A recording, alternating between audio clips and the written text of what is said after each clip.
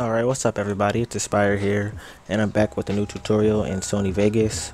I decided to do this new series called Popular Effects, where I just do tutorials on popular effects that I've seen in edits, or edits that I've made myself. So I got this request a couple of times, and let's get started. Alright, so this effect right here is pretty clean. As you can see, I used it in my latest edit right now. If you guys want to check that out, I have a link in the description. But yeah, so to do this effect, first thing you want to do is you want to go to lens blur, which is a BCC plugin. Let me just try to find it real quick. Alright, here it is. Alright, so you just want to drag this on. Alright, so as you can see, the blur is a little high at first, so I'm gonna just lower it down to like 4.5.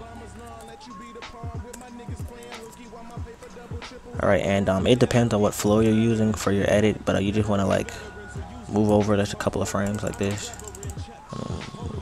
Alright, like right here.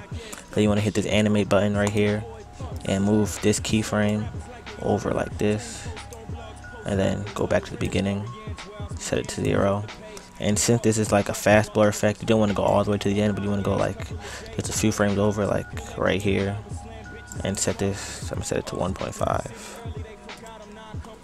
and then you want to go to the end, set it to 0. Okay, after you do that, you want to go to this is just like a normal Vegas plugin. It's called Glow, so you just want to drag this on. Alright, so when you first add it, it doesn't look very good, so I'm going to show you guys how to fix that. So the first thing you want to do is lower the suppression down, like that. Okay, and then you want to lower the intensity down. Oh yeah, that looks pretty good. Alright, so you don't want to go like the same frame point you did for the blur. You want to go like a little bit more, so I'm going to just move over a couple of frames, like right here.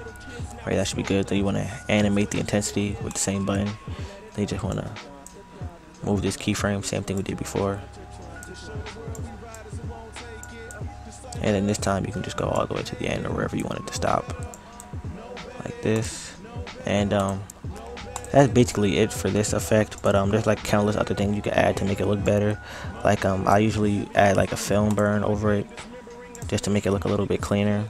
And you can add like lens correction if you want to like warp the screen a little bit. That looks pretty clean as well. So I'm gonna show you guys a preview real quick.